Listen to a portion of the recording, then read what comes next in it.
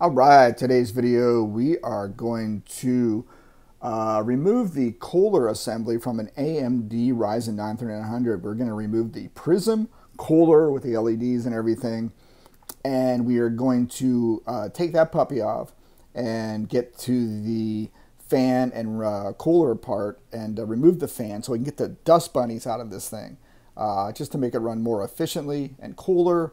That's the plan. What you want to do is to remove this cooler assembly from the CPU, which is attached via thermal paste, and the brackets, you remove the bracket on the right there, which are holding on to the clamps. The clamps is holding on to the brackets on the motherboard. You just loosen that lever and wiggle, wiggle, and then you kind of rotate it back and forth clockwise, counterclockwise. Never pull straight up on the fan assembly because you will pull the CPU out of its seat, and it is locked down with that lockdown lever. So you don't want to do that. You want to gently twist back and forth gently, and hopefully the gods will allow you to break that free, the thermal paste. So there you go. Now I got this puppy off, and I'm just trying to figure out what I'm going to do next.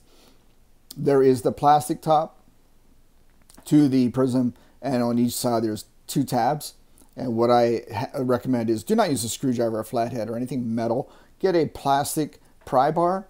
You should have 1 or 2 of these right there, that orange thing. Get a couple of those. Just get a couple of those, put them in your toolbox. You will use them for your auto maintenance. You will use them for anything, everything in your house, especially computers too, to help you pry stuff off without breaking and damaging. So there's 2 there, and you just basically want to separate gently, gently, gently the top part from the radiator, the cooler, just to get that off, and it'll just pop off. And once you do that, just be careful. I think I unplugged the power cables here and the LED cables from the motherboard, just so I'm not yanking on the cables.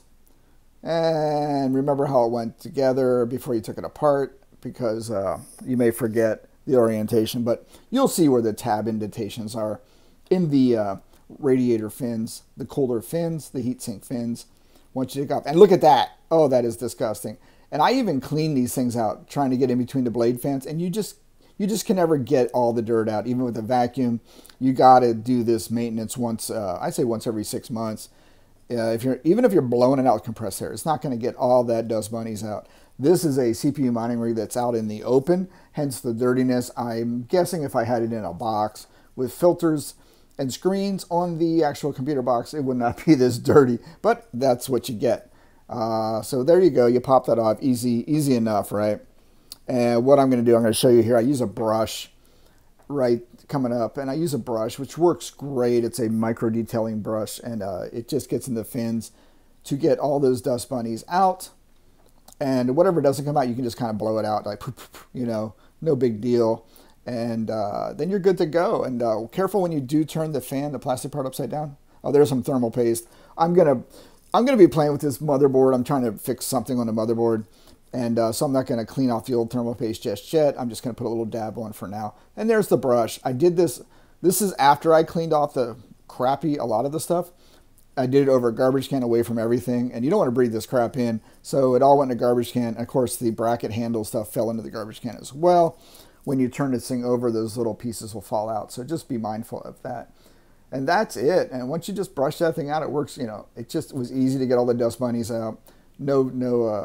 Nothing really too difficult here. Just being careful not to bend the fins and not to break the plastic top when you remove it from the heatsink.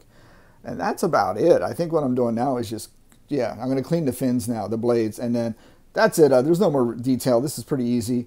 If you do have CPUs, you may want to look at them if you do have dust bunnies and you want them to run cooler. If you're running gaming or CPU mining and stuff, you want to keep these things running cool. And this is just one of your maintenance tasks you should probably follow if you have the time and effort. If you don't care, then don't worry about it.